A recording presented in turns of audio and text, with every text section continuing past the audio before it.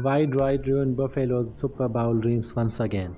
Bills kicker Taylor Bass pushed a potential 44-yard game tying field goal wide right, and Buffalo fell 27-24 to the Kansas City Chiefs on Sunday night in the divisional round in Orchard Park. Trailing by 3 points, the Bills mounted a more than a 6-minute drive, keeping Patrick Mahomes settled to the bench. Coming out of the 2-minute warning, Allen misfired twice, setting a base for a makeable boot to even the score.